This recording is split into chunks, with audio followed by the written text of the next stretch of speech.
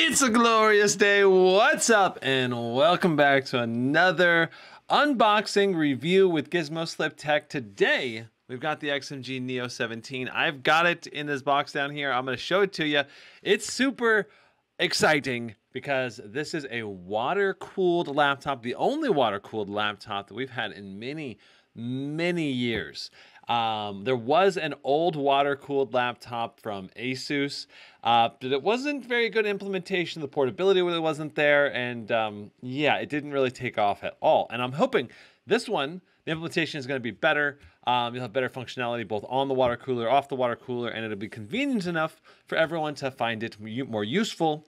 And hopefully the performance gains from the water cooler will also be awesome and massive. Now, I have seen other people with this laptop get over 24,000 in time spy before, but I don't know what they did to do that. They may have, edited drivers or anything like that. So I'm not going to be doing to that level of extreme overclocking today. I'm just going to use whatever XMG does on their back end, right?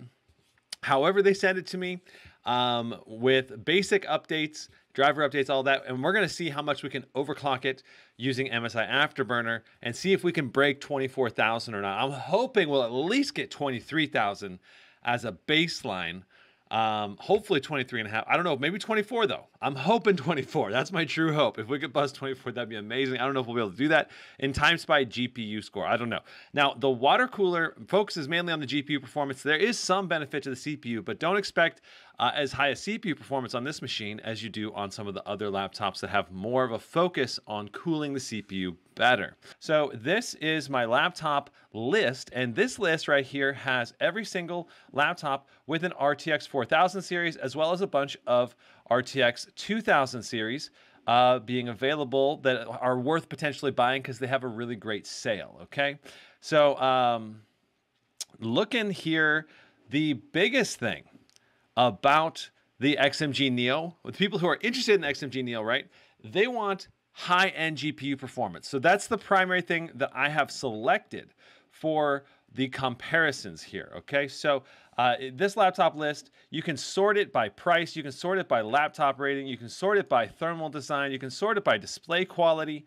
There's so many different ways you can sort and use this list. If I type in Neo, you can see here's the two XMG Neo laptops. You got the 16-inch and you got the 17-inch, and they're almost identical. They're almost identical. They're not quite identical. They're 16 inches, obviously, and 17 inches. So the 17 inch is a little bigger, and the 17-inch does have a little bit more thermal headroom as rated by XMG themselves. I did get hands-on with this when I was at CES.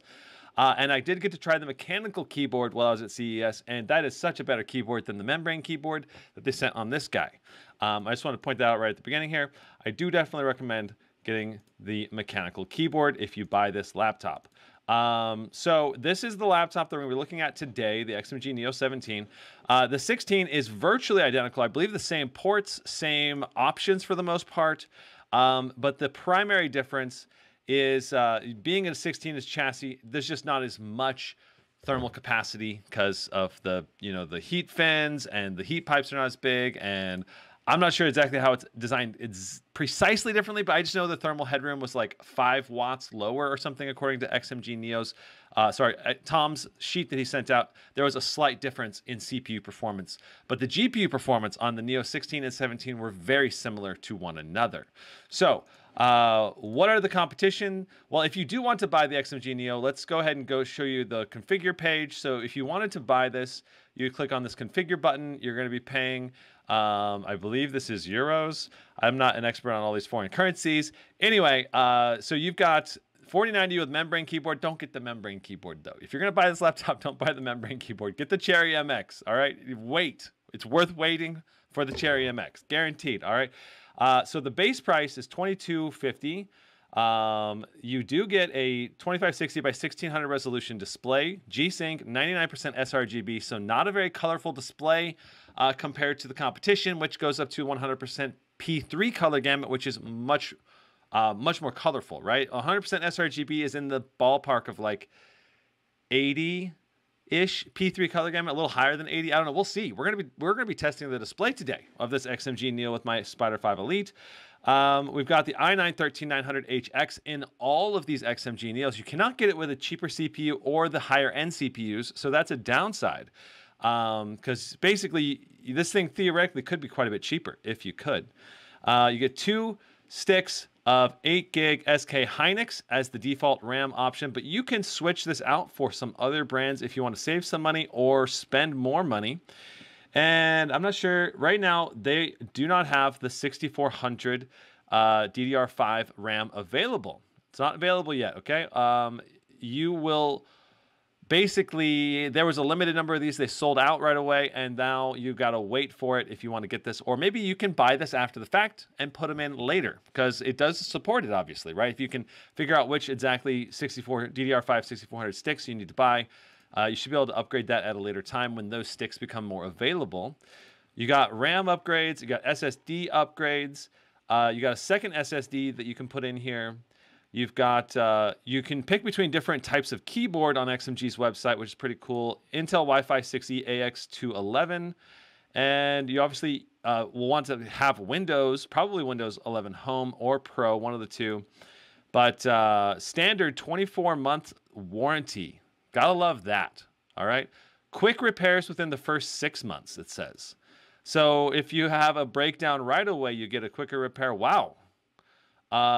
You get you can upgrade the quick repair to last longer for only 40, 50 bucks, or you can extend it to 36 months, so 3 years, for 149. Now, I don't think this covers accidental, so just keep that in mind. No accidental coverage, like we did have accidental coverage on the Scar 16. So that was nice. Now let's hear if we wanted to try to upgrade this to the 4090 version. Where is that? Right here.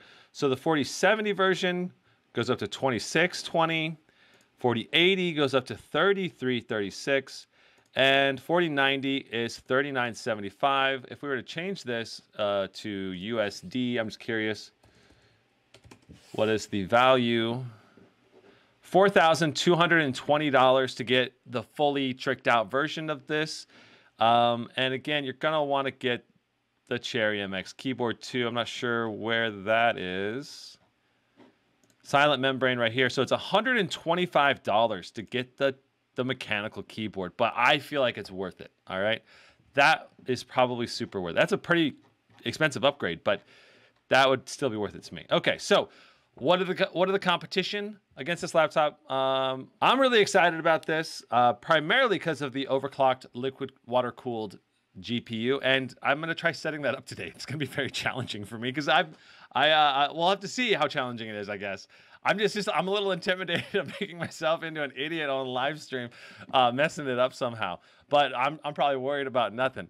I glanced through the quick setup guide or whatever for the XMG Oasis, and it's not exactly the simplest thing, and not exactly the most complex process either. But okay, Zephyrus Duo 16. I did a live unboxing of this recently, and it is a very awesome laptop. We got a Ryzen 9 7945HX with you can get this with a 4080 or a 4090.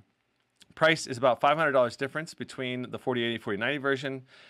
All metal design, that's the big thing here that differentiates the Duo 16 with some of the competition, as well as the dual display and the more forward-facing placement on the keyboard as well. Helios 18, this sucker is another competitor to the XMG Neo 17. It's got a monster QHD 250 Hz 1000 nits mini LED display. And it's not exactly the most portable thing out there and not the most powerful thing out there, but it's got probably the best display in an 18-inch laptop. We got the Razer Blade 18. This is my laptop of choice so far in 2023. I'm really enjoying this laptop, and it performs well. It has good balance of speaker and audio acoustics, and it's got a really good display, great webcam, Windows Hello. The keyboard feels good. The touchpad feels good.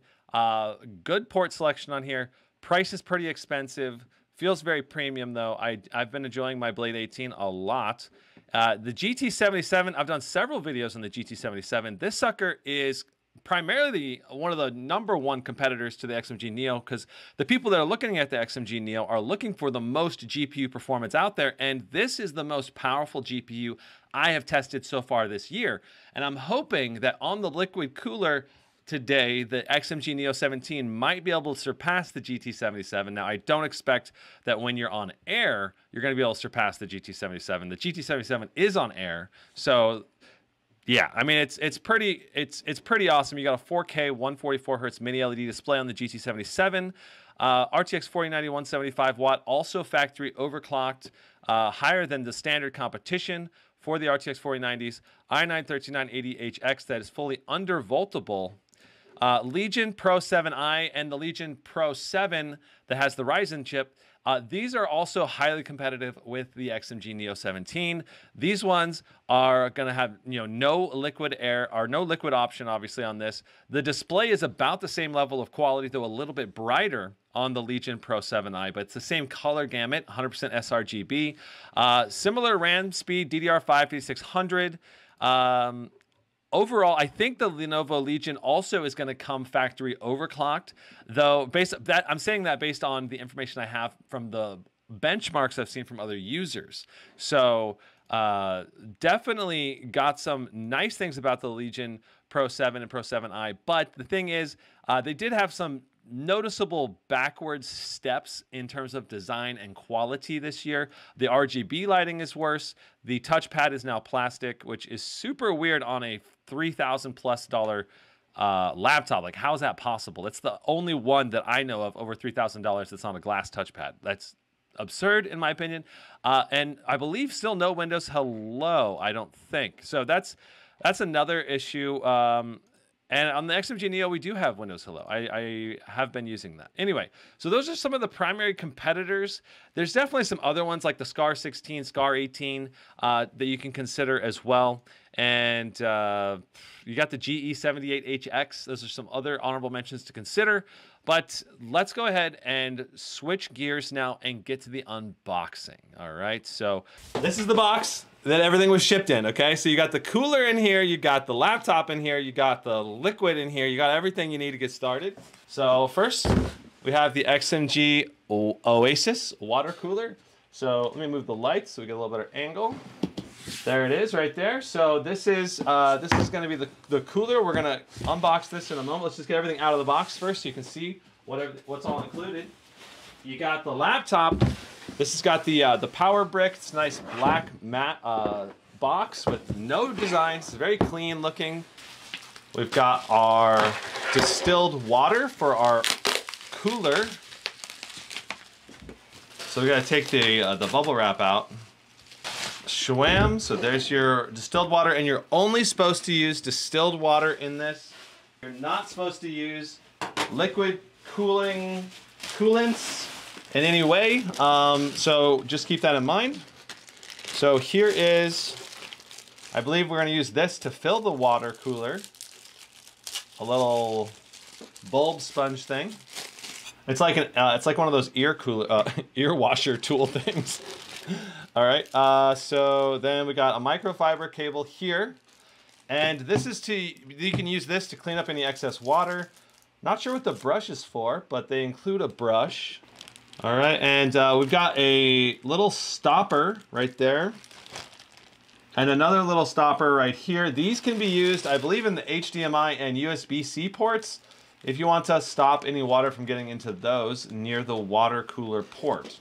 They include those as a bonus. Though I don't think you really have to do that. Maybe during initial setup in case you do it wrong or something. All right, we got our water loop right here. This connects the laptop to the water cooler. And now let's go ahead and get into XMG Oasis. So this is going to be the water cooler itself. I did open this up. So it's not going to be quite packaged exactly, but I was just kind of trying to get a feel for everything I'll have to do with this thing. But here's what it looks like inside the box.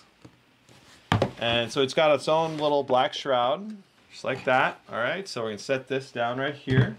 We've got extra O-rings. This will be in case you need to replace the O-rings in your nozzles here or on this side.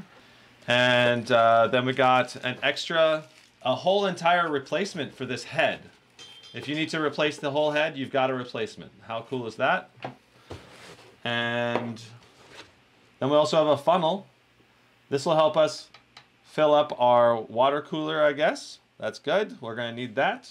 And we won't need these. We can put these back in the box. While we're at it, let's go ahead and take this off. So these have little screw covers to prevent the water from leaking out if you're not using it. And right there, a little bit of water is coming out already. Just put the new nozzles on here, so that way it's kind of sealed up again. All right, so these just screw on there. Do not use a wrench to over tighten these. You can break them, they're just plastic, you know, so just finger tighten them just a little bit, not too tight. They should be just fine at that point, all right? So if a little bit of water leaks here and there, it's no big deal, as long as it doesn't get onto any electronics that are active and turned on. Still not sure exactly what this is for. That's interesting. All right, so next let's take a look at the laptop. Let's put this stuff to the side for a moment. Wha-boom. All right, so we got some nice layered packaging here. We've got a foam topper. We've got an XMG mouse pad, which is pretty cool. All right, so there's the mouse pad. Nice and smooth, and you got a rubbery surface on the bottom. We'll use that today when we're playing games. Here's the laptop itself. It is wrapped in another layer. All right, and we've got a plastic wrap on top of this. Whoa. What? And notice that currently this is badgeless. There's no markings on what brand it is. So if you'd like a nice clean laptop with no branding, there you go. You can see the ports on the right. We got ourselves an SD card slot, 2 USB 3.2s. We've got a vent port with exhaust fins on the right and back. And notice there are big beefy ones, right? They're not smaller, thinner ones like some of them out there. Then we've got our water intake, USB-C, HDMI, Ethernet. Unfortunately, the Ethernet is on the lower side, which might require you to lift the laptop up to unplug. We got a power adapter port. And then on the right side, there is a port right here, but I'm not sure what it is. It doesn't look like USB-C. USB 3.2, and then we got a mic port, and then our headset port. So double ports here, which is nice if you need to do multiple audio in sources. And when we open it up, and we got a nice microfiber cloth on the keyboard, and the touchpad is also very large, and it comes with a cover.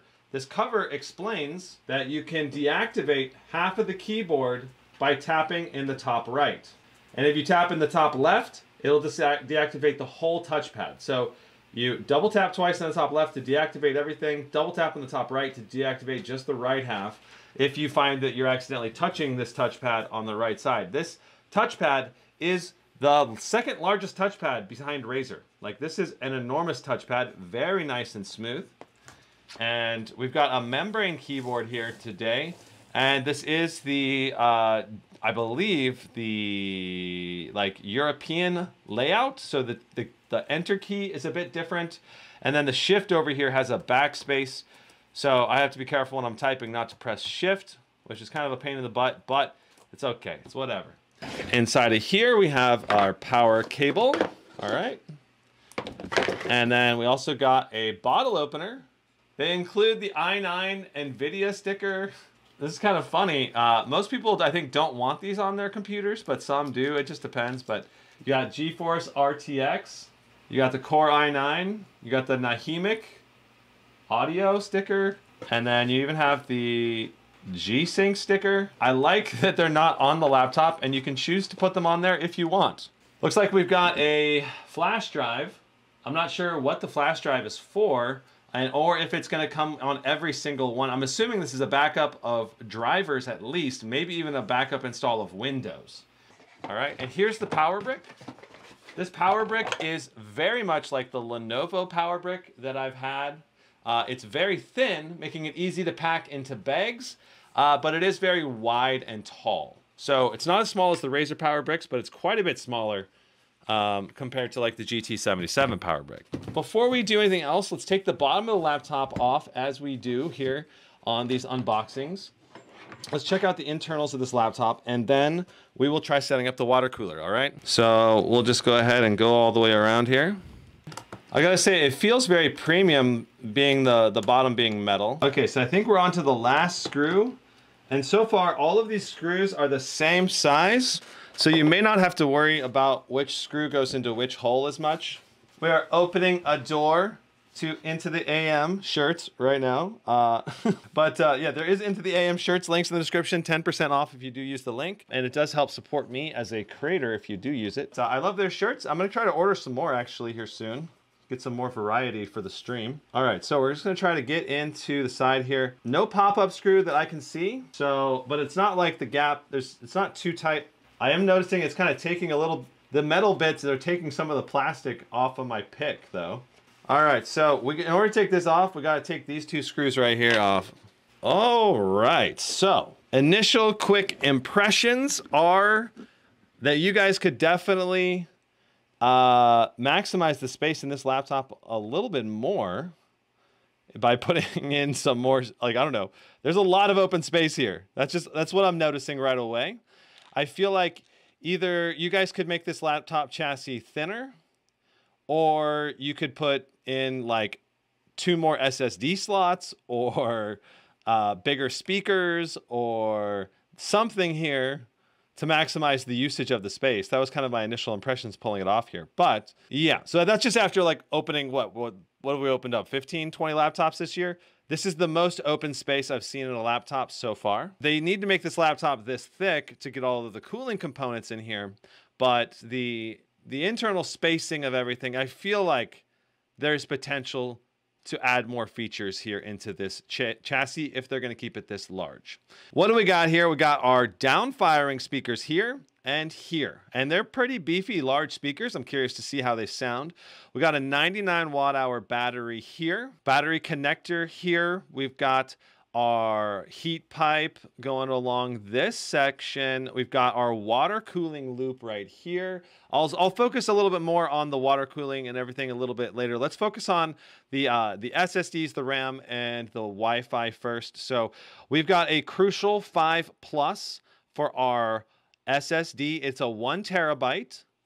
And for our Wi-Fi, looks like it's an Intel Wi-Fi AX211, kind of what I was expecting.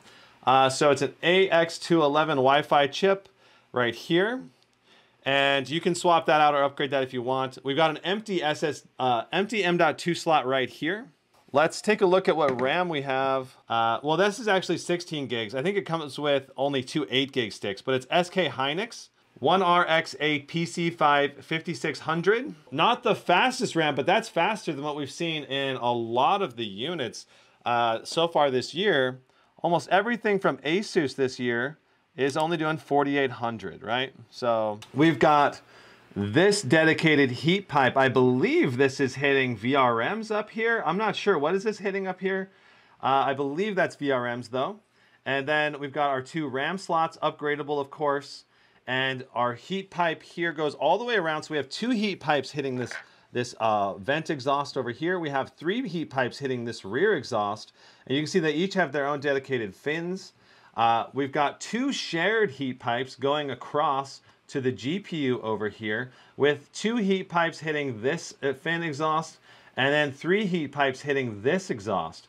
Our water cooler loop goes over all of this, over mainly the GPU, right? This is our GPU right here.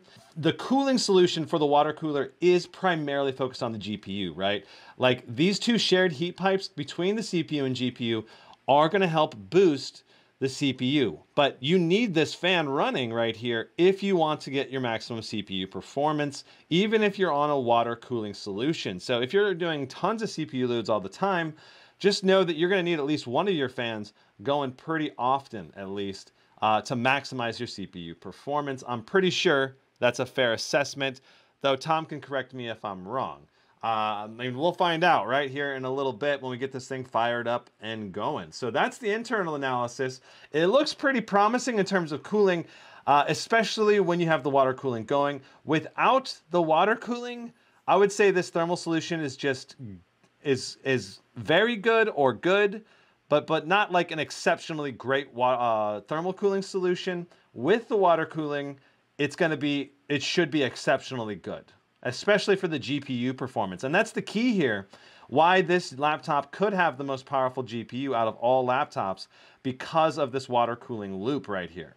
And that's going to let the VRMs and the voltages that the GPU hits go higher. Hopefully the clock speed can then boost higher, and therefore hopefully we'll see additional levels of real world performance that we haven't seen in some of the other laptops.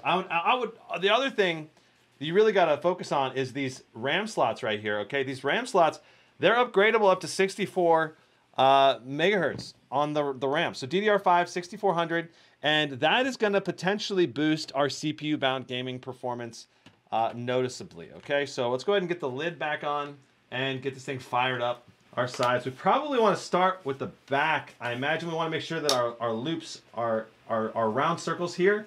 Our loops are in, and then probably work from back to front is probably the way we want to go when reassembling this laptop. If you don't do it in the correct way, you might get everything popped in, and then the loops are like pressed against the outside of the circle inside the laptop. I can see it foreseeably happening, but hopefully not. So it feels like, from the outside feel of this laptop, it feels very tanky and good because of the metal bottom and metal top. But this backside is all plastic right here, okay? So just keep that in mind.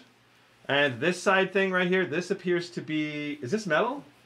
That appears to be metal on the side. Yeah, I think this is metal over here too. So interesting mix of plastic and metal on this. It's time to set up the water cooler. Ooh, dun, dun, dun. So the way this water cooler works is you take the laptop power adapter, you plug the laptop power adapter into the back of the water cooler, then you daisy chain this cable into the back of the laptop with the water adapter thing here too. So you plug both into the laptop from this water cooler, all right? All right, and so now we're plugged in there. So we're gonna plug that into here. And we're gonna take our reservoir and we're gonna put it into the back of the laptop here. All right, you wanna make sure that you're not in there part of the way there. You wanna make sure you're all the way snugged in there.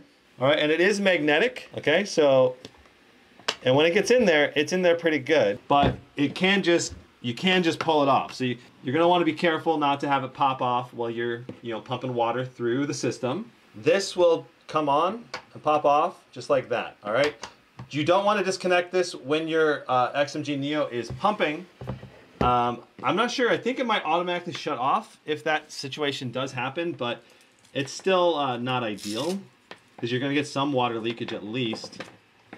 And if it doesn't shut off, you might end up shooting water everywhere. But I'm pretty sure Tom could let us know about how that's supposed to work.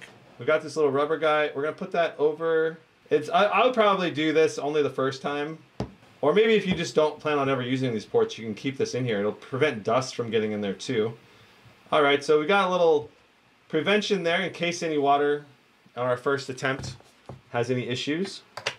This is this industry grade distilled water that we get with the XMG Oasis. I'm assuming this comes with a normal Oasis. This is the refill port right up here. You can just use your fingernail to get that guy up and off. We've got a little funnel. This comes with the XMG Oasis.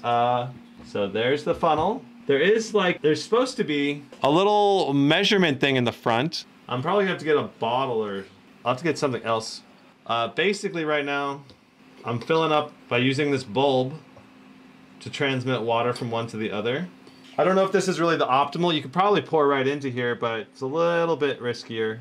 I'm gonna look for the water level indicator on this thing. It's kind of hard to see. Right now we're about 80% full. We need to go a little bit higher. All right, so we're at the maximum line now, or just a hair underneath the maximum line. All right, so next is to press the power button for 5 seconds. Oh wait, now we gotta replug in. All right, we're plugged back in. All right, now we gotta press the power button. Let me restore the reservoir cap just to make sure. I don't know. I don't want any water shooting anywhere, so I don't think it would. But 1, 2, 3, 4, 5. I hear it. There it goes. We are going. It's moving. I can hear it flowing. Here, I'm gonna move the mic.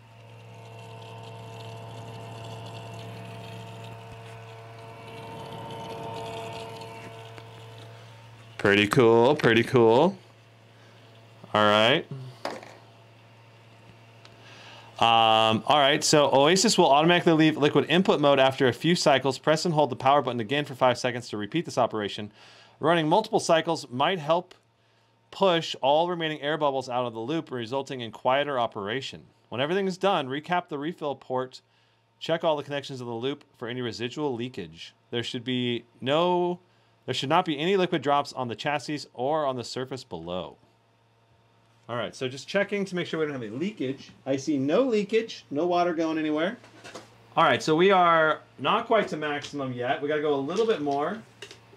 But you know, doing this has certainly been not bad at all. It's been pretty easy to do. So using a flashlight, I can kind of see where the water level is pretty clearly. All right, so we're just a hair under maximum now. We'll replace the water there. Take this water out, and voila! Haha, okay, I think that's good. We're making good progress here. We're gonna need to make sure that our Bluetooth is enabled. Bluetooth is on. Press the power button on the XMG Oasis unit. The indicator on the button will start pulsating the blue color. Right now it's purple. Interesting. Press the power button on the XMG Oasis unit. It's gonna start pulsating a blue color. All right, so I'm gonna press it. Nothing happened with a quick press. A long press, I'm not seeing much happen there, all right?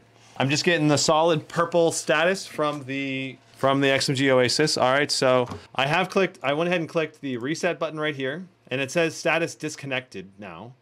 All right, so we're not connected to any laptop with it. That's good, right? And then we want to click connect, or we want to, there we go. Okay, so now it's flashing blue. We are flashing blue. It says device is ready. We'll click connect. I'm guessing we need to go in here and we need to connect. Which one of these do we need to connect though? Is it USB receiver? The Oasis unit is flashing blue now. We have a blue flashing light, which is what we need. All right, well, we'll see if we see anything with Oasis. It says cooling system. I'm guessing that's it. Cooling system is now connected. It says is connectable. That's not connected, right?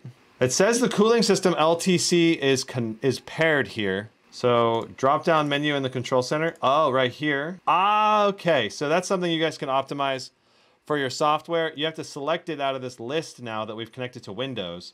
And then we hit connect. And now we're connected. And we are in profile auto right now. All right, so I clicked liquid input mode right here, and now system is in liquid input mode.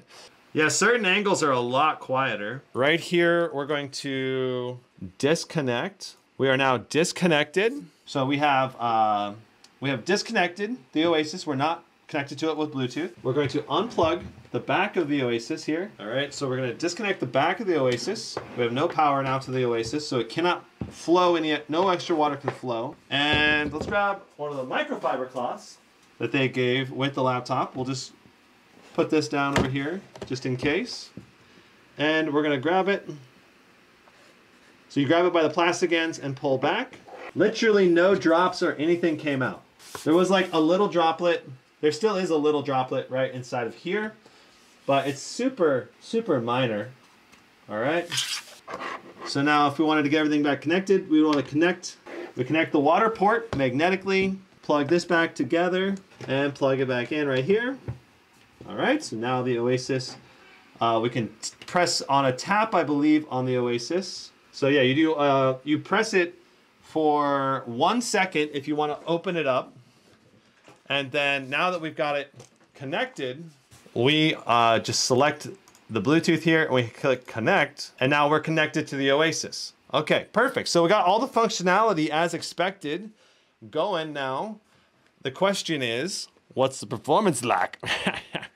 Okay, no, but we also want to understand the settings here for the Oasis. So here is the Titan.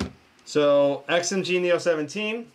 And this is the Titan GT77. You can see it's quite a big difference in size, with the Titan being much deeper and about a ½ inch wider. Here is the Strix G18.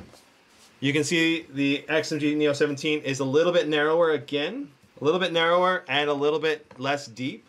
Here is the Blade 16.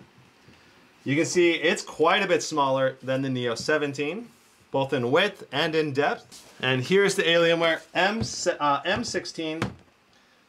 The M16 is deeper, but not as wide.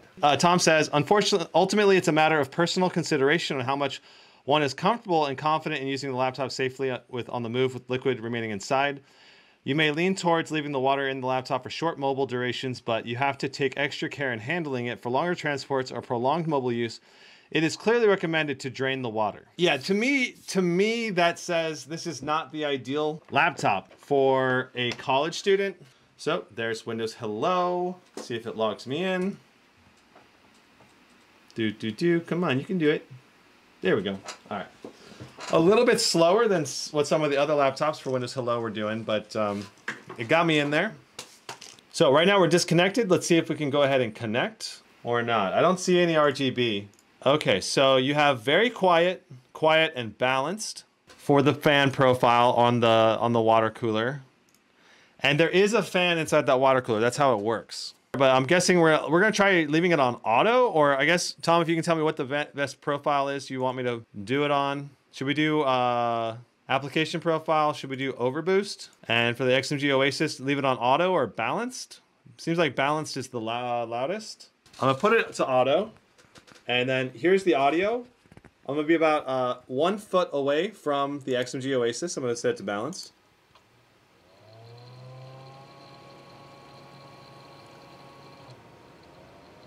I think during this initial startup phase, it may be a little bit louder as it gets everything going. And if you want performance profiles, overboost. Okay, so we're gonna go to overboost in our performance profiles.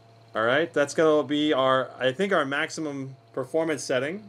Let's go ahead and check out the rest of the XMG Oasis thing here for the control center. All right, so under general settings, we have a Windows key lock, disable pop-ups, number pad lock, FN lock, touchpad toggle, enables the toggling on the corners of the touchpad, powered USB when in hibernation or shutdown, so you can use this to charge your phone or something while the device is off. Device manager, you can disable and enable Wi-Fi, Bluetooth, webcam, and the touchpad. GPU settings, we have NVIDIA Optimus disabled. This option disables NVIDIA Optimus on the internal display. On equals direct graphics connection is off. Off equals NVIDIA Optimus will hybrid graphics from GPU to GPU, requires a reboot when switching. So this basically puts us into, I believe, dedicated GPU only mode right now. So that's probably the setting we want to test with. You can remap some keys if you need to. Under the performance section, you have performance profiles, balanced, enthusiast, and overboost. Application profiles, you have the same thing. Here's our XMG Oasis control. Should I leave this on auto? Advanced Optimus is currently on. Left, switch left equals off. So you're saying that I have it, it's showing as it being off. That looks like it's on now. Oh, we want to disable NVIDIA Optimus. Yes. So I'm guessing leave Oasis control on auto. Okay, I will leave the Oasis control on auto. So that makes this thing a lot quieter when it's on auto. We'll have to see how loud it gets. Let's go ahead and take a look at the rest of this laptop here. All right. We've got a membrane keyboard here. I highly recommend getting the Cherry MX keyboard instead. It is a much better experience, in my opinion. You can certainly look and see the keys, but this is probably the dimmest backlight on any laptop so far I've tested this year. The keyboard itself with a membrane keyboard will work, but I don't know, these keys, this doesn't feel that good to me. It feels okay. Like this is probably the worst keyboard I've tested this year so far. But I liked the Cherry MX keyboard that we had in when I was at CES. That one is a much better keyboard in my opinion. This one will work if you end up buying a laptop with this layout, but it is not a high-end keyboard and not that good. At least you have good functionality. You have a full-size number pad over here on the right. So full-size number pad, that's good. You got a lot of functionalities with the FN key, and all of the secondary functions on the keyboard are lit up, which is good. But like I said, I can barely see the backlight keyboard. It's just not that stylish or very premium feeling for a almost $4,000 laptop. So that's where I would say, get the Cherry MX keyboard, and then you at least get your money's worth, you know? Highly recommended to get that Cherry MX keyboard. So you gotta remember, this thing's got a water cooler attached to it. We have a little bit of water leakage here on the back. Not too much, but there is some there. So let me grab a paper towel real quick. One paper towel will easily absorb all of this water. That said, I'm guessing what we had is the connector came undone just a little bit there as I was trying to turn the laptop around, or we had just a little bit of water leaking for a little while. Anyway, the RGB on the back, you can see them. They've got these little RGB light bars on the left and right sides. It's not that bright and not that noticeable, but I'm glad they have them. I kind of think they need to add a little bit. They still need to revamp them, I think, to be cooler. I mean, my take on this laptop is definitely that this is not for someone that is, you know, looking to get the most stylish, most premium experience. I think this is a laptop designed for someone who wants the most possible performance. So that's what I'm really concerned with here. A little bit of water leakage like that is not that big a deal, but this is why you got to be paying attention to your plugins and make sure everything is seated correctly, and you don't want to have the thing running and then you lose a lot of water like that, right? So it feels very firm, going around, a little bit of flex here, very firm, a tiny bit of flex there, not much, extremely firm, extremely firm, extremely firm, very firm, a tiny bit of flex here, a little bit of flex in the middle. Honestly, that's some of the least amount of flex I've seen in a laptop. That is very rigid. Coming through the middle, very little flex. Overall, very minimal flex for a middle of the laptop. I'm being honest. That's very good rigidity. I'm impressed with the rigidity on this machine.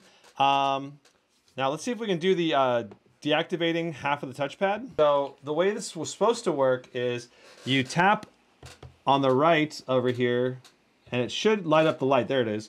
Now this part of the touchpad no longer works and this part of the touchpad still works. You can see my mouse working here. I go to the right side and it doesn't do anything. All right, and then we can double tap on the right over here, or sorry, we can double tap on the left side over here, and now the whole touchpad is disabled. It's just an external mouse now. So if you're getting accidental touches, we've got keyboard backlight customization. We can do different animations with wave, breathing, a static color, a mixture of colors, and flashing and musical based. I'm guessing that's based on your audio of the laptop itself. Yes, so it flashes with the audio. And we'll just leave it at wave and highest brightness. You can also customize the light bar in the back to be different colors if you want it to be blue or whatever, but it's kind of hard to see those light bars. They're not very bright, if I'm being honest. Battery, high capacity mode. This has high charging speed and maximum capacity. Other profiles might extend the life of the battery over the years. Balanced mode, ideal balance between battery capacity and life. I'm guessing eco mode, balance mode.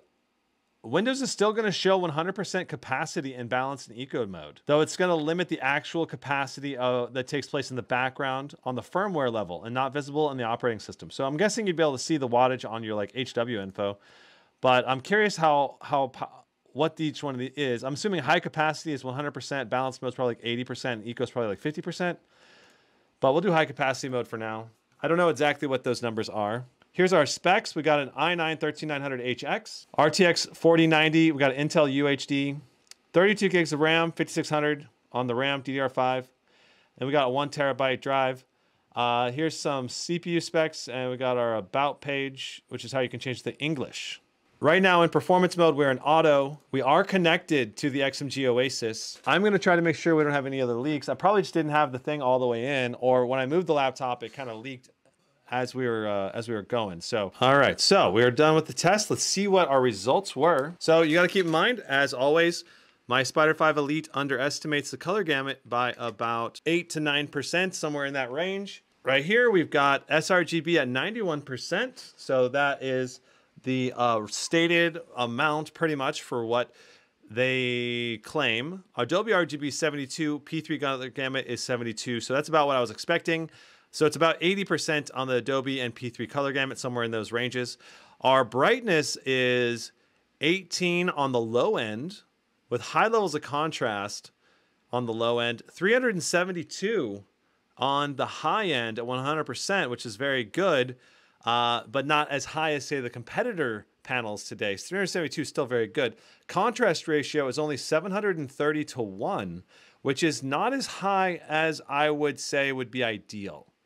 I feel like the contrast ratio should be a little bit better. I don't really see the low contrast ratio on the display itself, but it's interesting that it rated it so low. Okay, so here we are in the NVIDIA control panel. Manage display mode. Here you can select NVIDIA Optimus or NVIDIA GPU only mode. So we're just going to select NVIDIA GPU only mode. Changing the multiplexer to integrated discrete might cause certain applications to crash. Would you like to continue? Yes, and we're going to apply. See if NVIDIA Optimus is working here for us. Beautiful. We are now in NVIDIA GPU mode. All right. Is going, and I'm just checking to make sure we're not leaking again. We're not leaking. This is, just for reference, this is a very similar panel in terms of color gamut and brightness to what we had on the HP Omen, which is still it's a pretty good panel, all right? So now let's go ahead and test the speakers. Right now, the XMG Oasis is spinning up, and I can hear it. And it's interesting because I would say it's louder than most laptops are on idle. And right now, the laptop is not under load, so I don't know why we're getting the pump to go. If we wanted to, we could tell it to go to very quiet or quiet mode. I might want to try turning it off for the speaker test here because you might hear the pump. To turn it off, is it best to just hold the power button or just to unplug it? I'm just gonna unplug it for now. Here is Roar by Peter Spacey, not by Katy Perry.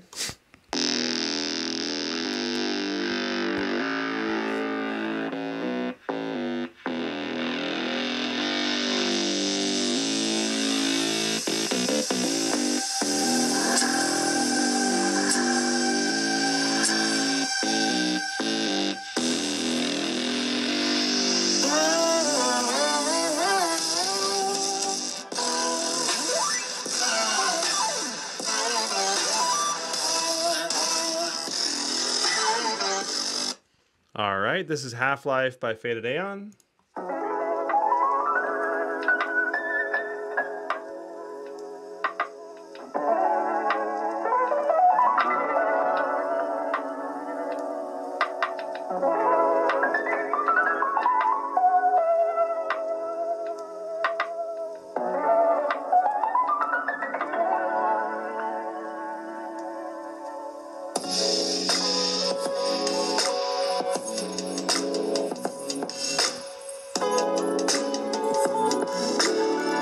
And this is La La La. I love you like la la la la la la la la. I love you like la la la la la la la. I love you like la la la la. Okay, so the speakers are surprisingly loud. One of the loudest speakers I've heard this year. The clarity on the mids and highs, I think, could definitely be better, and the bass could come through better. It's a loud volume. It's kind of it's a weird in between where you get really good volume, but I feel like the clarity and the bass and the mids and highs could all be better. I'm thinking I would give it like an 8.3 on the speaker scale, because it's loud, but the mids, lows, and highs could be better. You know, so it'll fill a room better than most, and you'll easily overwhelm any fan noise the laptop's making with your game audio or whatever movie you're watching or whatever. So I love that it's loud. It's just not a very premium sounding speaker, but the loudness is phenomenal. There we go. And now inside of the control center, we will click connect. Oh, we're already connected again. It reconnected automatically. That's nice. All right, we're going to verify that our tubes are connected, our power cables and everything are seated. Everything looks good back there. Let's go ahead and try out Cinebench R23. I gotta say the water cooler is definitely a little bit louder than I thought it was gonna be.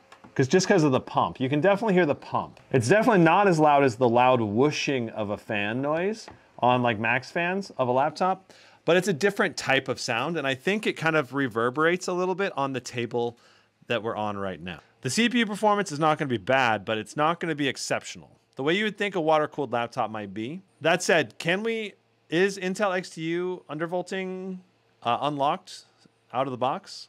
So we got 30,116, 30.1K for our opening score. And let's go ahead and reset this and just check out what we're pulling for our package numbers. We're doing 143 watts of power right now. Our temps are hitting 87 degrees on the package, 80 on the cores. And our core clocks, if we open those guys up, we'll see if we have a good core clock speeds or not. Let's go ahead and run it again. We got 29.7K that time. CPU clock speeds, 3.99, 3.3 on our E-cores. This is pretty much what I would expect for a moderate level of performance. And our temps are not bad at all. We're not reaching thermal throttling levels. And we're doing a good amount of wattage through the CPU at 147. Obviously not as high as what we saw on stuff like the GT77 Titan or the GE78. Those are doing like up to 200 watts initially, and then they throttle down. But the bigger question is, what's this going to get in like a 10-minute score? And we're going to do, if we can, a basic undervolt. So we're going to do a 10-minute test without undervolting then if it's not unlocked. Just know that with unlocking it, I would expect this number to go up by 5 to 10%. So let's go ahead and get our 10-minute test in and see what we get for a 10-minute test and what we get for our averages. We're also going to reset. We just reset, so we're going to be able to see what we average for our temps and our clock speeds during this 10-minute test. Cool, so we got our test going. So far, we're doing 3.99 gigahertz on average on our P cores, 3.3 gigahertz on our E cores, just like on our short-term test. 88 degrees on our CPU package. 82 degrees average for our core temps. Currently at 85 though. Temps are climbing up a bit right now. We need to raise the backup on the laptop. I also just realized I can feel the fans going and hear the fans just minorly. Interestingly enough, I would say the water pump is a little bit louder than the fans are right now. I can barely hear the fans kind of doing a subtle whoosh. So far, we've not had any additional leaking, I don't think. Yeah, I think we're good back here. Everything's looking good. 148 watts is very good. We have not slowed down our wattage yet. That's good. That's providing us a nice solid 4.0 on our CPU P cores, 3.3 on our E cores. And we are now almost 3 minutes into the test. So if it is going to drop in wattage, I would expect it to drop in wattage sometime soon. So we are 2 minutes and 50 seconds in. Our CPU is a rock solid steady 4.0 gigahertz on the P cores across all of the P cores, 3.27 to 3.29 on the E cores for our 7.5 minute average so far. That's phenomenal. Core temperatures have averaged 86. I love to see the average being below 90, and right now we're just a little bit below 90 on the actual temperatures there. Our CPU packages are at 94, CPU package at 94. It's a little bit higher than I would prefer. Definitely would rather that would be like 90, but we're not thermal throttling hardcore. We are hitting some thermal throttling here on some of the cores, but it's not like hardcore thermal throttling, right? We're averaging a good amount of wattage, and if we could just undervolt this sucker, we would definitely be able to pull probably 33K, I bet, in a 10-minute score if we have good Silicon Lottery results. But probably 32K would be at least for most people. Overall, I'm impressed. This is doing more wattage in the long term than the GT77 Titan, but the fact that we don't have undervolting support is going to kill the score compared to the Titan, because it's more important that you're able to undervolt than you're able to get a slightly higher wattage. Now, once we get on air, I'm curious to see what our results are, because that'll be very different. Boom! Oh man, we almost broke 30K. That's basically 30K though, 29,999, which is very good for a 10-minute score. That beats the Scar 16, Scar 18. That's very good. I will say that I'm impressed for a 10-minute score, though it's not as good as what some of the laptops are when we undervolt them. Without undervolting, though, that's a very good score. So we need to go, I'm looking to do performance, XMG Oasis. We want to, that turns off the Oasis. Now we're gonna find out what kind of performance we can get, at least what kind of temperatures we can get with just air. And we're still in performance profile overboost, okay? So we're in the highest performance profile. And I'm not gonna let the test go for the full 10 minutes. Let's just let it go for like 2 or 3 minutes and kind of let it saturate the heat. Our temperatures are now hitting 95 degrees on our package, 89 on the core temp. We're doing 141 watts, which is a little bit lower, which shows that we're being thermal throttled downwards, which is what I would expect in a chassis like this. Given the air cooling that we have, this is still pretty good results. Let's see how it does after like 3 minutes, right? That's what I want to see. 3 minutes later, what's it going to be like? So let me put this Spider 5 Elite away again. We're down to 135 watts. Our average is coming down on our wattage. So when we had the water cooler active, we were doing a higher level of wattage because we were doing 148 nonstop, which is a very good amount of wattage going through the CPU. A 134 is still pretty good. My Blade 18 can only do 130, but my Blade 18, because it's undervolted, is still doing like 4.2 gigahertz, which is like 0.4 gigahertz higher than what this is doing right now. But it's also a higher silicon because it's a 13950HX instead of 13900HX, which is a slightly lower bin CPU. Undervolting is going to tremendously help boost performance here.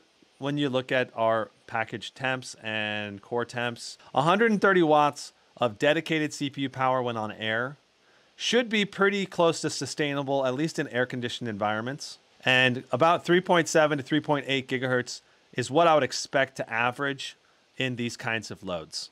Let's go to XMG Oasis. Let's connect. And it's automatically turning on the pump because it detects that we need a little bit more cooling. I'm gonna go ahead and pin this to the taskbar. Beautiful. All right, so there's your Cinebench R23 performance, basically right at 30K. DLSS on. Let's make sure we're set to ray tracing on Ultra. There we go. Ray tracing set to Ultra. Everything's set to Ultra. Frame generation enabled. DLSS on quality. This is very good performance. Out the gate, at least. I want to make sure the water cooler's going. Yeah, I can hear that water cooler. I can only hear that water cooler right now if I get up close to it. I can't hear it basically at all though right now. Sitting back here, if you were to position the water cooler like at the back of your desk, it would be very hard to hear it if you're sitting like, you know, a couple feet in front of your desk. Yeah, I don't think these FPS numbers are correct. I think frame generation must have set our DLSS to auto or something, but we'll see. Look at our GPU. It's boosting to 2440. I just realized our GPU clock is going bananas. That is super high, and we've not even OC'd this at all. DLSS was set to auto. Okay, so that's basically with DLSS on balanced. It says DLSS is on quality, but we need to go and apply it. And now it should be on. Now it should be off. Okay, so these numbers are much more in line with what we're expecting to see. There we go. There we go. All right. So for reference, let's do some reference numbers. All right, reference numbers. What did we get in some of the other laptops? I'm going to pull it up, the benchmark results.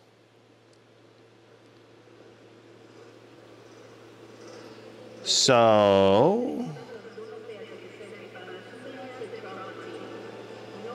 let's see here. What's the best one to pull up? We'll do the GT77 and the Scar 18 again. All right, so Cyberpunk 2077, GT77 got 112, the Scar 18 got 116, 130.0 98. So 131, that is 14 more FPS than the Scar 18 and 18 more FPS than the GT77. All right. We do have new drivers on this laptop compared to those laptops.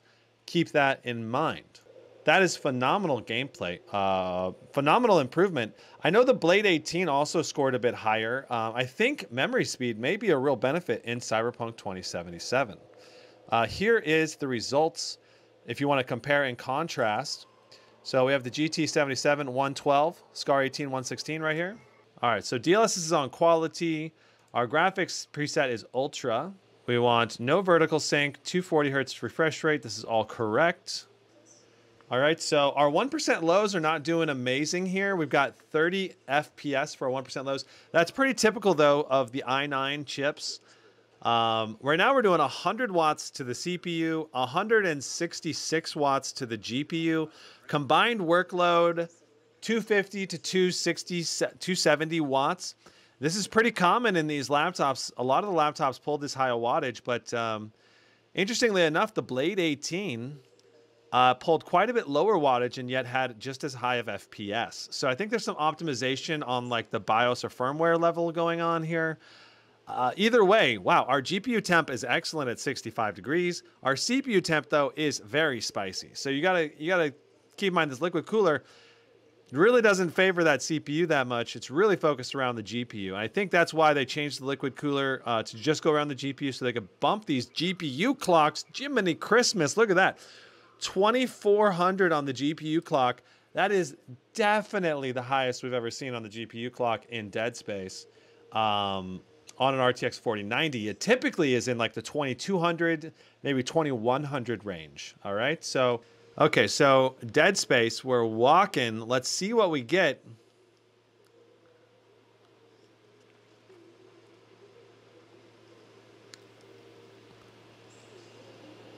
What's the memory running at? The memory running is at 9500, which is, that's an OC.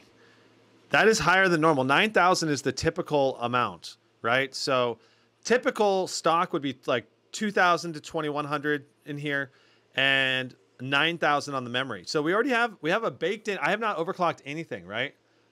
This is the baked in OC from XMG. All right. So there's our average 123, 32, popping over to the Blade 18. This is the results right here from Dead Space right here. 112 for the Scar 18, 130 for the GT77. So this is a little bit behind the GT77, 7 FPS behind the GT77 here. I think that's because of the CPU here being lower wattage. Though the GT77 didn't pull super high watts either. I think it's like an optimization issue or something. Very interesting results though. This did beat the Scar 18 though by about 10 FPS. I think the Blade 18 was right around this value, almost exactly. Everything on Ultra, DLSS on quality. Let's see what we get. So far, some excellent FPS coming in here. Our GPU clock is much lower than it was in Dead Space. What did you find? Tracks. Only 21 megahertz on the GPU clock, which is interesting. 128 for our average. What does that God of War got? 124 on the GT77 Titan. Scar 16 got 116. So that might be a new record high. I'm not sure. I think the Blade 18 and the Omen 17 also scored in the 20s range. I'm not sure exactly what those got. We're going to have to do a giant side-by-side comparison between all of these. This is an excellent score for God of War.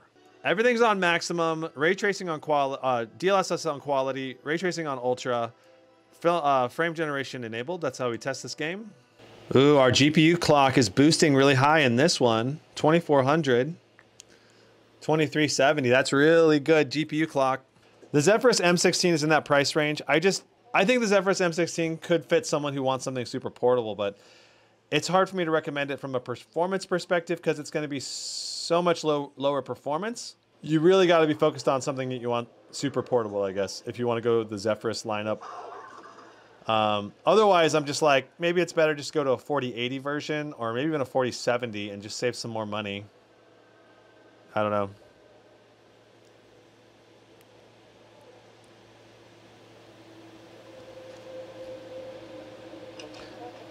Interesting. Massis wanted to know why they're only going up to a 4070. And Tom said the risk to invest in a 4080 and 4090 main board is too high when you have to factor in the additional risk of supply chain bottlenecks on key parts. Not just the CPU, but stuff around the CPU and delays. Yeah, so the 4050, 4060, and 4070 this year use the same motherboard. And then the 4080, 4090 also use the same motherboard. So it's kind of like if you try to do one of the laptops, you either want to go for a 4080, 4090 combo and make that laptop all about 4080, 4090, or you want to go for the 4050, 4060 range, maybe 4070, you know. So that's basically, it reduces or increases the cost a lot if you're going to try to split between those two. So you kind of want to focus your price segments. You basically have to expect to sell a lot of laptops in both price categories if you're going to offer all 5 GPUs. Okay, so we're almost done with this test. 154. 154. That is a monster amount of performance here. Do I have Dying Light? So the Scar 18 got 138 in this test. The GT77 got 128. So 154. Oh my goodness, that is a lot more than those. That said, the Omen 17, the Blade 18 got, I think, 144. This is just a little bit better than what we got with the Blade 18 and Omen 17. So this is the highest we've ever had in Dying Light 2. Exclusive full screen, 240 hertz, quality DLSS, highest settings, ray tracing on Ultra. All right, so taking a look at our performance here, our GPU is at a good starting temp at 64 degrees. CPU 76 degrees, 2460 on our GPU clock. The GPU clock is at an insane level, especially considering, look at our wattage level. We're not even doing the full 175 watts here. Maybe because we're being CPU bound a little bit. Probably because we're being CPU bound a little bit. But our CPU is doing a lot of wattage, 104 watts, and it's still only 86 degrees so far. I wonder how hot it would get, though, in a long-term test. Mitchell says that you should test going to the same spot in the game with 16 by 10, then go to the same spot in 16 by 9. And you'll see more on the screen on 16 by 9 than 16 by 10. That is entirely going to depend on the game engine and the optimization of the game, because I know that Fortnite players were switching to 16 by 10 aspect ratios on purpose because they wanted more vertical viewing real estate, right? Wow, over 300 FPS starting. I think that's the first time we've seen a 300 at the start of this. How loud is the Oasis pump? So right now I can hear the Oasis pump over the fan noise. If I hold it right next to the Oasis pump, you'll hear it.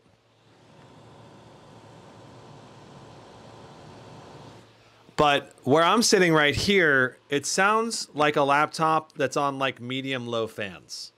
Is basically the sound I'm getting, but it's definitely a different type of sound. It's more of an audible, like reverberating sound, rather where it's not as much a whoosh sound. That said, I may not have everything perfectly optimized for the pump and everything. So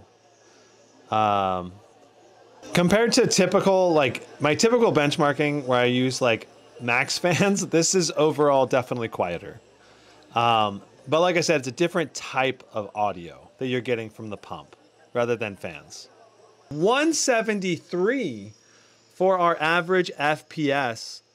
Bonkers.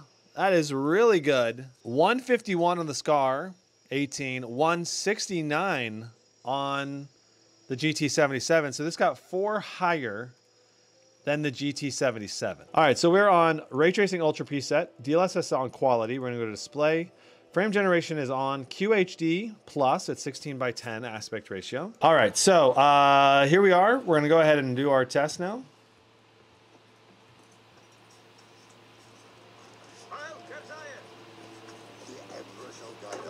Right now,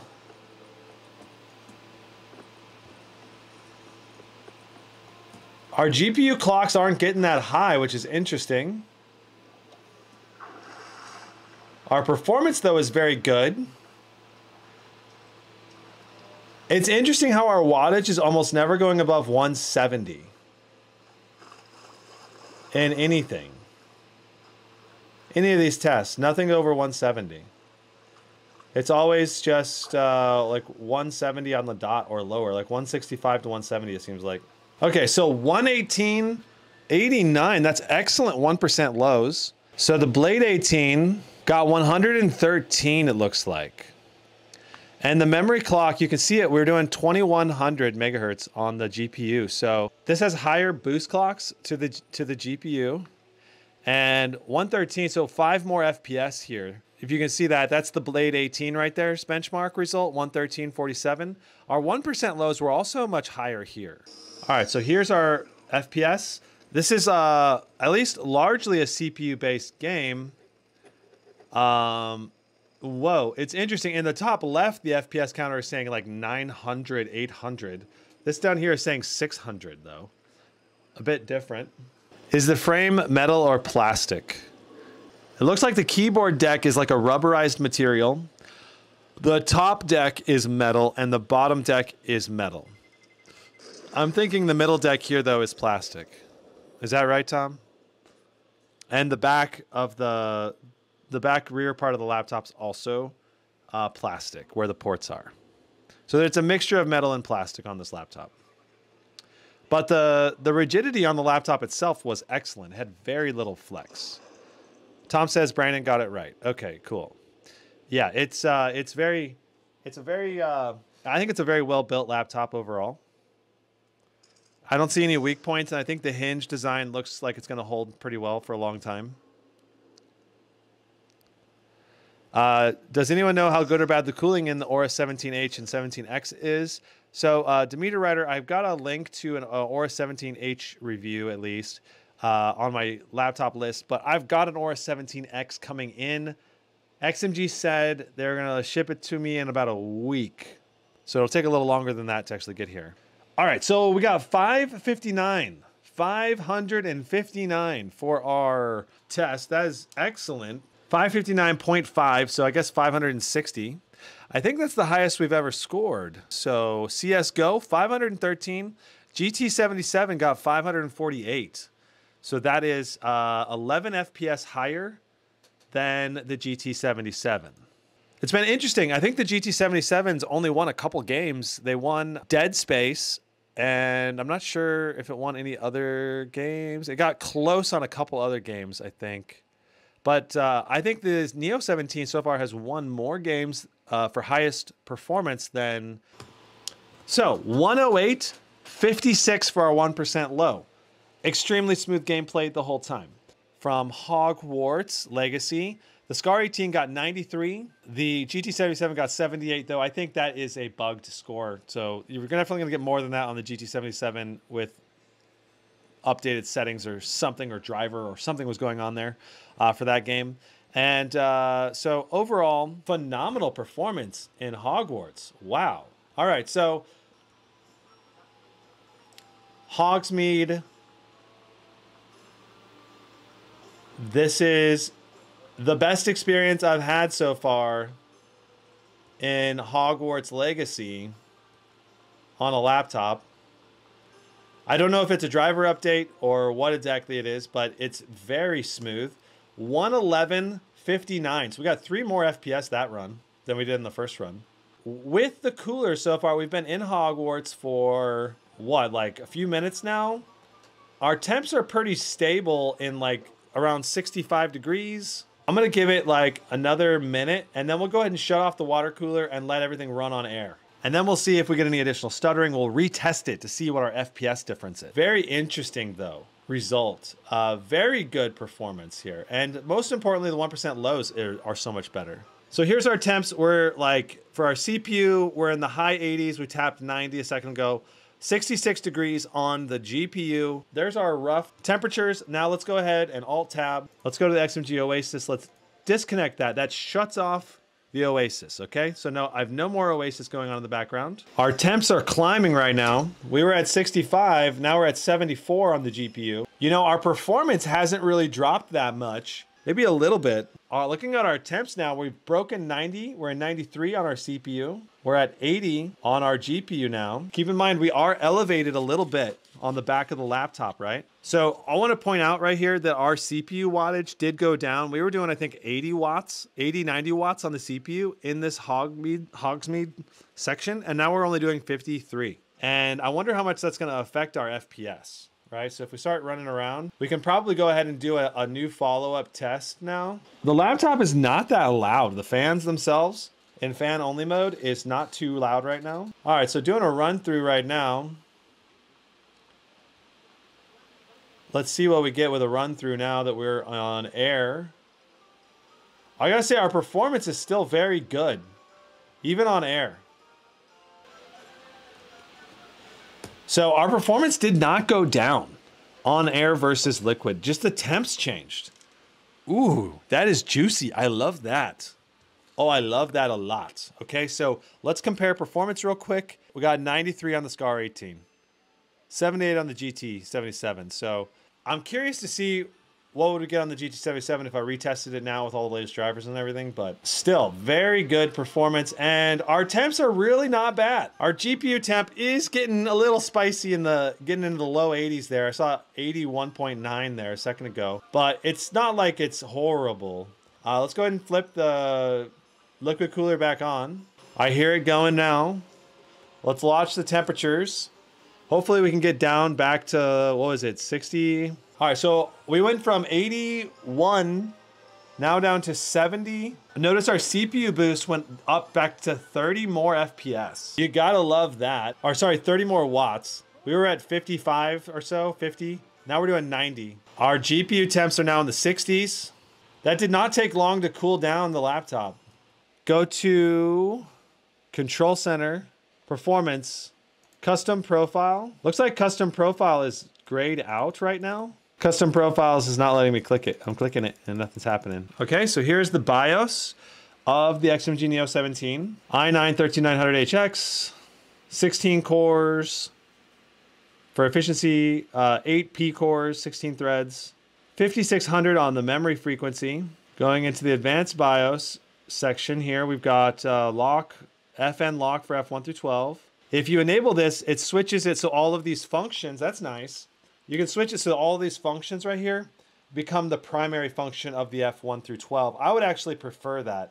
Passive cooling mode, when enabled, fans will stop at very low temperatures. When disabled, fans will keep running at low speed. Active performance cores, active efficiency cores. So this is, you can disable the efficiency cores or the performance cores. Virtualization, enable, disable, VDM setup, network settings, profiles and recovery, performance button, operating mode. Operating mode is an overboost. Performance button does fan boost. Is that what you're telling me to hit, Tom? You want me to go to the performance button and then click fan boost? Or what do you want me to do? You want to switch that to fan boost? Is that how we do max fans? Fan boost plus water. Gotcha. Is fan boost going to give us maximum fans basically? So right now you can switch it to be dynamic or GPU only. All right, so let's go ahead and save changes and reset. Oh, we haven't really checked out the webcam. Let's check out the web camera. There's the webcam, folks. It's the colors. I am sunburned like crazy or something. That's what the photos look like after the fact. Maybe the worst webcam. I don't know. The SCAR 16 is competing with this one for the worst webcam of the year so far. I would definitely encourage you guys to get a better webcam. The Windows Hello is nice though, but the color reproduction on this is really bad. I feel like you guys could improve this with some software updates, if I'm being honest. Because it looks like I'm literally just sunburned. So I'm on the screen. So fan boost is on. Can you hear it? I'm gonna put you next to the water cooler and the fans.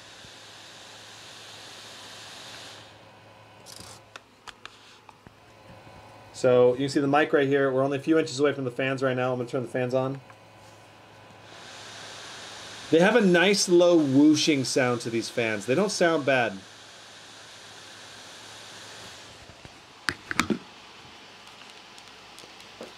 All right, excellent. So we've now, these fans are not as loud as like the GT77 fans. Oh my goodness, they're so much quieter. Okay, so we do have everything connected. We're in auto mode now with XMG Oasis. Everything's on high right now. All right, here we are. Oh, I love this. This is a great display for gaming. Esport, there's like no ghosting on this display at all.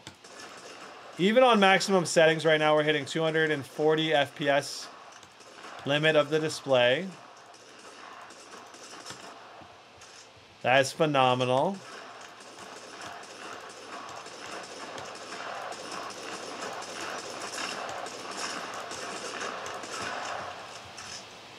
All right, so doing 240 FPS. Let's switch everything to low. I think that's the highest we've seen on max settings in Apex Legends.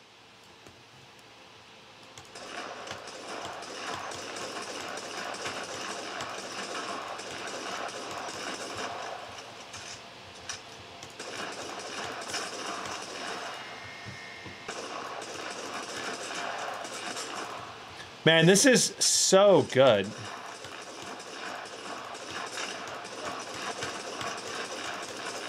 I think people are going to love this, at least for esports games. This is going to be like a phenomenal gaming laptop. Notice our temperatures are also really, really good in Apex Legends right now. Helios gives you a new gun, basically. And I've got the speakers turned up now.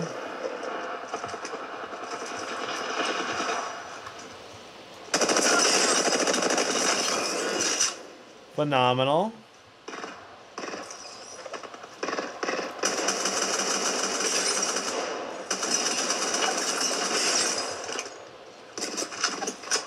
So, if you guys can't tell, but it makes a huge difference when I play Apex on a good laptop or a good display. It's enormous, the difference, when you're doing a competitive game like this. What a fantastic Apex Legends experience. It does not get better than that for gaming laptops, except maybe going with a 480 hertz display in like the Alienware M16 or M18. That's probably the only display that might be better for esports, or at least noticeably better. Like, you might get better color gamuts, but in terms of response rate and tracking your enemies, it's really phenomenal here. All right, so loading up a song real quick and showing you guys the audio difference when you have Nahimic in a couple different audio modes. So right now we have effects on in Nahimic. All right, so we'll play Roar by Peter Spacey.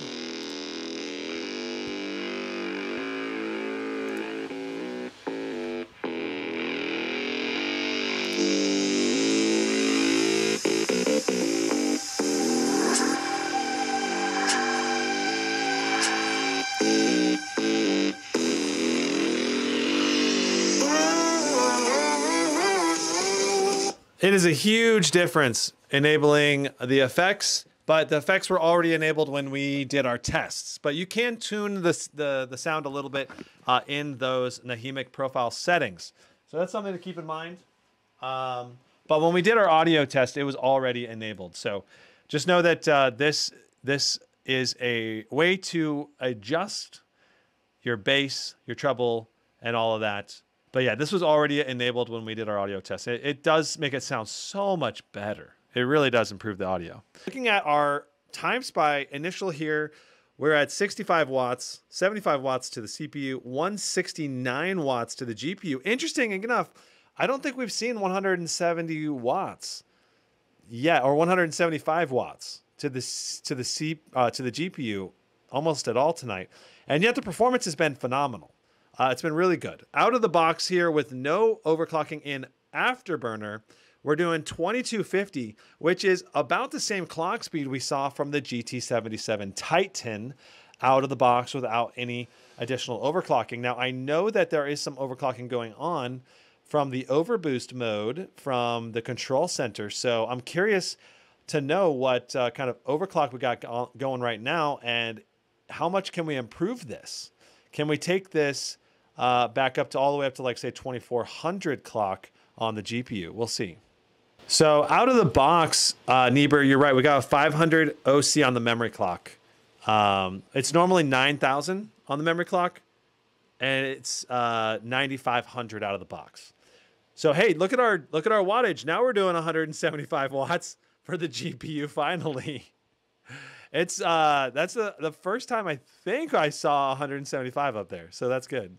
What do you guys think? What's it gonna be? I'm thinking like 2250, 23,000.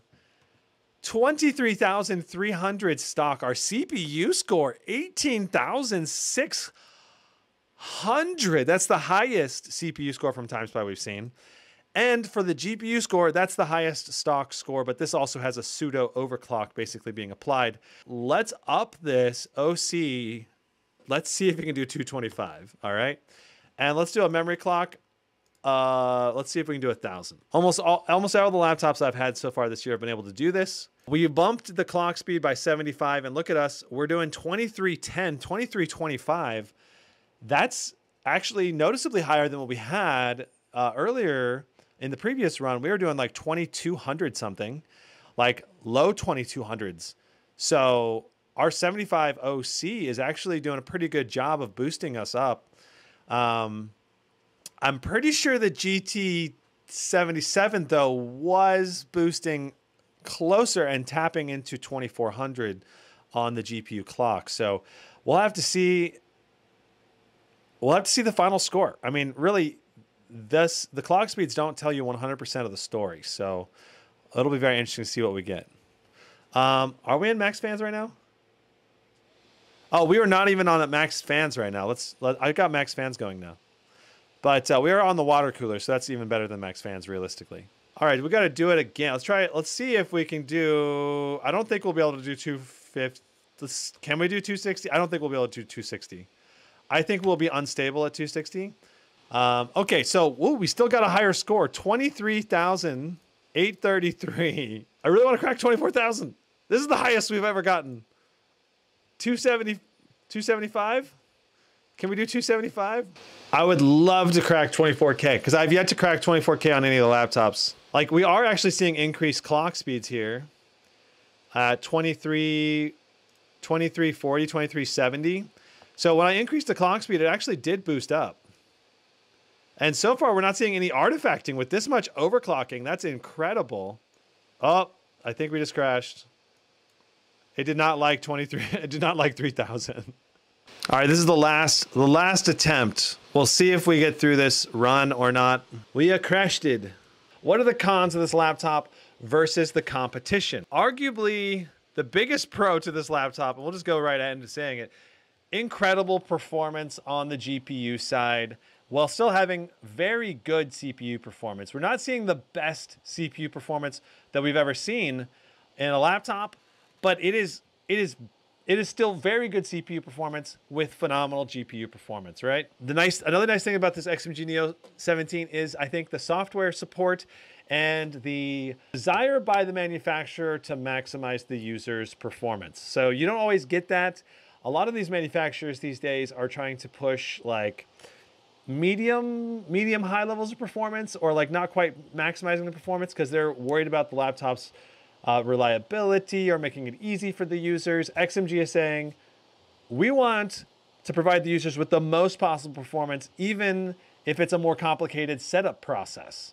Like setting up this water cooler is not as easy as just opening a laptop and turning it on. So I really appreciate that XMG is giving advanced users more of an option in this category, right? The keyboard on this, the membrane keyboard, downright terrible.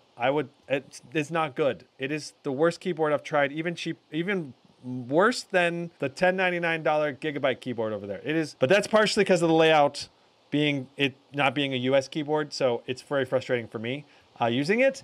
But even just the key feel on this membrane keyboard is like, it feels like a keyboard you'd get in a $1,000 or $800 laptop. The rigidity on the chassis though is phenomenal.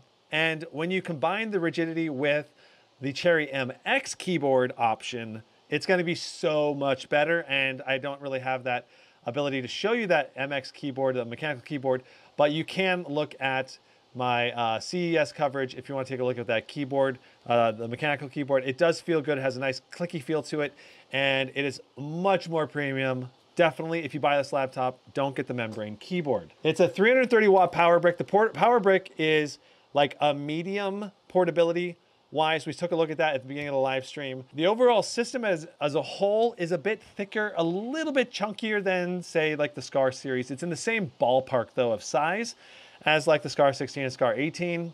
When we saw performance, when we tested performance on air, not using a liquid cooler, we still saw some very good performance overall in Hogwarts.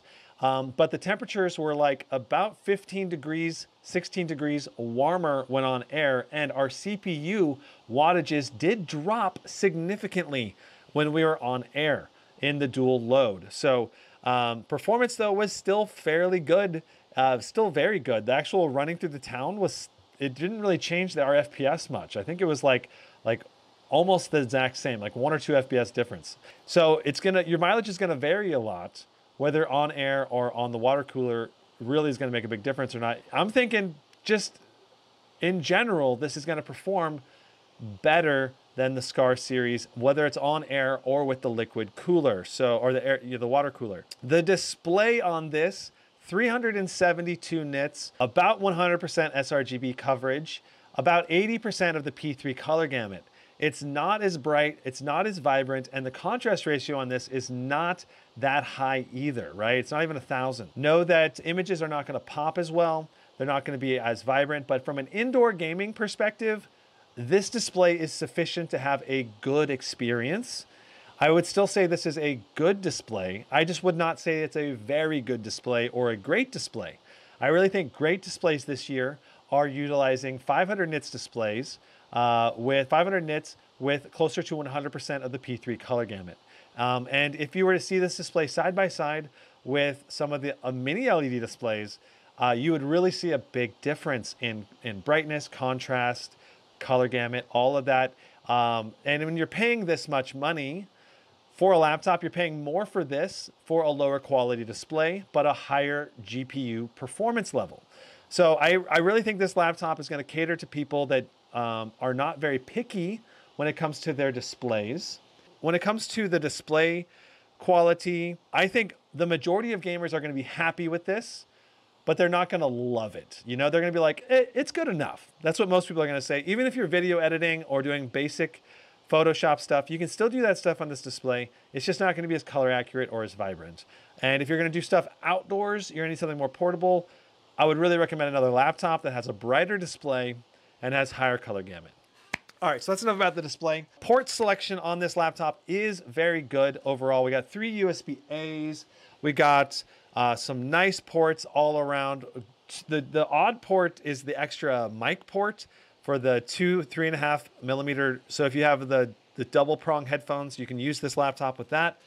We've got a full-size SD card reader. I've not tested the speed on that, but for the most part, most people I think are going to be very happy with the port selection on here with very minimal complaints all around. The only thing is with the liquid cooler connector ports, that basically takes away a potential USB-C port or maybe a mini display port, or maybe both of those could fit on here without that liquid cooler. So when you use the liquid cooler, you are giving up 1 or 2 ports in exchange for that. In terms of portability, if you are planning to use this with the liquid cooler, I would say that it's going to be a little bit annoying having to deal with the water coming out, the potential risk of the water coming out of the laptop valves when you're just packing it from day to day.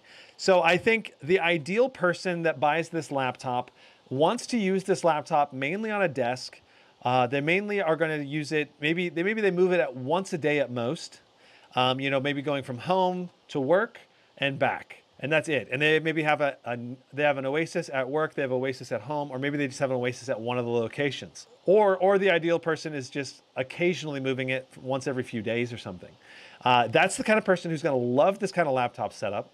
Now, I got to say the pump was a little louder than I was expecting. The pump itself kind of sounds like a laptop on like medium low fans.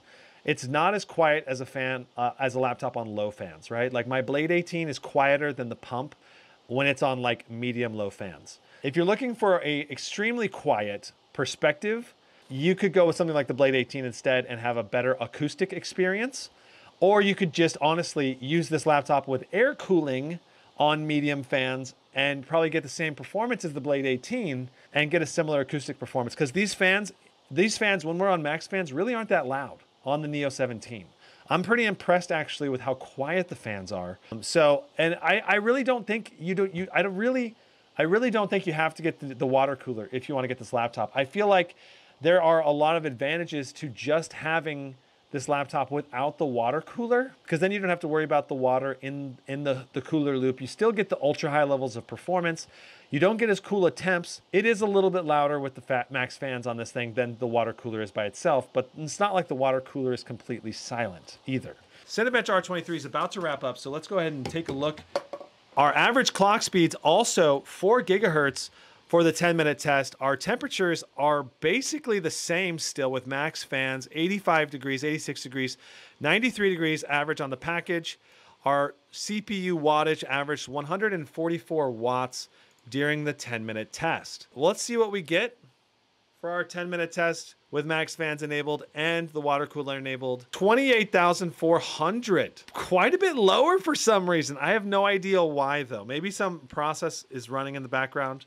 That's unexpected. We got 29,999 when we first ran it. Can I recommend this laptop? I think yes. Even without the water cooler, I think yes, I can recommend it. There's just, I think the biggest drawback to this laptop, it just doesn't have the premium display, doesn't have a premium webcam. You need to upgrade the keyboard, and it's already a pretty expensive package overall. So it's gonna be, I think there are people that are going to get the XMG Neo 17 and they're going to love it so much. It's going to be their favorite laptop ever. They're going to love the water cooler. They're going to leave the laptop mostly on a desk. They're going to get better performance than nearly every other laptop in their games. Okay. The other people that are going to be happy with the Neo 17 are going to be the ones that are not even going to get the water cooler. They're just going to be focusing on the air cooling of the laptop. They're going to pay a little less because they don't have to pay for the water cooler. They don't have to deal with the hassle of the water cooler. And yet they're still going to get very good performance. So, and in that scenario, I actually, in some ways, I like the Neo better without the water cooler, which is weird. I was not expecting to say that. But the water cooler, for me, I would be worried about the water leakage in my backpack. I don't know. That's the truth. For me, if I were to use the XMG Neo 17, I think I would want to either have it mostly on a desk all the time so you don't have to worry about the water leaking. You just don't connect the water cooler that often. I don't know. Otherwise, I'm just concerned. Like, it has warnings in the manual. Like, I'm afraid someone's going to buy the Neo 17, put it in their backpack, water's going to leak, and then they're going to fry their laptop. It's unlikely to happen necessarily, but it's a possibility, and it's definitely a concern of mine. We're getting 85 megabytes a second for our copy speed. Overall, that's a decent SD card reader, but like I get 250 on my Blade 18. So if you need a fast SD card reader, this is not a super fast SD card reader, but it's still faster than using USB. USB transfer, I usually get like 40. So it's still twice as fast as using the USB. The webcam on this was bad. Windows Hello did work. It didn't work as fast as some of the other Windows Hello laptops, but it did work. The trackpad on this laptop was very good, I thought. The trackpad had a good experience. It's a good click. It's a large trackpad, and I like the fact that you can disable it or enable it with a quick double tap. Can I recommend this thing? Yes, it definitely gets a recommendation, but you really got to make sure you're the right user for a water cooler for it, for me to be like, yes, this is the clear winner over the competition. So if you're an advanced user, who wants to maximize the performance on their laptop, water cooler enabled does help reduce the overall noise profile when you're comparing maximum possible performance. I love that. That said, even without the water cooler, I still think I can recommend this laptop. From a perspective of overall sound, it's still a very acoustically quiet device with a high level of performance with decent enough ports, even with the water cooler taking away one or the two of the ports. It's still a good air-cooled laptop. I don't think that I would buy this laptop as my main laptop. I need a better webcam. I would prefer a thinner, more portable device. This is a little bit chunkier, but I think for someone who's looking more for a desktop replacement, moving it from place to place, they're going to use the water cooler. Those people, highly recommend this I can highly recommend this laptop to them. You know, it's the same crowd of people that are probably looking at the GT77 Titan. And this costs significantly less than the GT77 Titan and still gives you similar performance and temperatures than the Titan does when Titan's in max fan mode, right? The bigger issue when you compare this with the Titan is that the Titan has better CPU performance with a higher bin CPU as well. So if you need the CPU performance, then I would still recommend the Titan over this guy. Overall though, This is still really good. I mean, I like it. I just don't love it from my own perspective. The performance was phenomenal. This gave us some of the best benchmark performance we've seen in any laptop. Consistently competing with and beating almost all of the competition by a little bit. There's only maybe a handful of games like in Dead Space where we saw better performance from other laptops. And that was a very GPU, CPU bound game. I think that really sums up everything for this laptop pretty well. And it's definitely something that I can recommend for the right person. That's it for this live stream. Thank you so much for tuning in. Thanks to Tom. See you everyone. Thank you much for tuning in. Bye-bye.